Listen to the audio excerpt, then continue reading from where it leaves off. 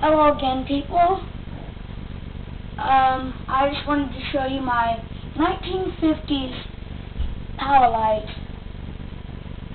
Powell Products Incorporated, Chicago, Illinois, USA. This is a Model 20, and I'm gonna show you. Okay?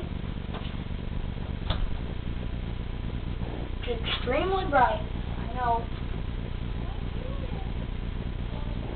Really bright, isn't it, people? Okay, here's the side view. Here's the other side view. And here's the back view. Okay, let's go back to the front view. Oh, man, that is bright. I know, people.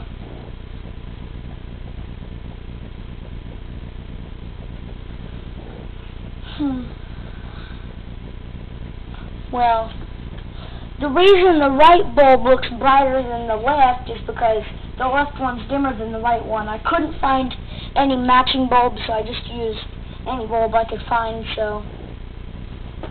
But the next time I have bulbs that match, I'll show you.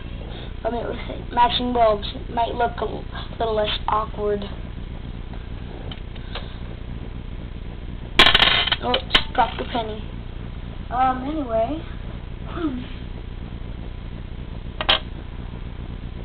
I'm going to show you it up close, but I can't.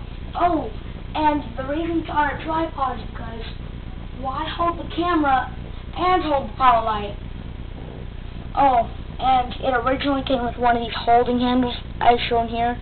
That's the one that went to it when I bought it at an estate sale. But I put it on a tripod because why hold a camera and a powelite? I mean, come on. But anyways, this is the thing that came with it. Oh, and you know why they even made this? They didn't even have built-in lights in their camera, so they had to put it over there while the camera was over there. So, didn't have built-in lights, had to make one of these camera lights, because camera over here, over there, or any side, well, that's explicit to it. Anyway, I'm going to show you it up close, but I don't want to melt the camera, so, well, I don't want to hurt your eyes, people, so I'm just going to turn it off for now, okay? And I'm going to show you that close. Brand.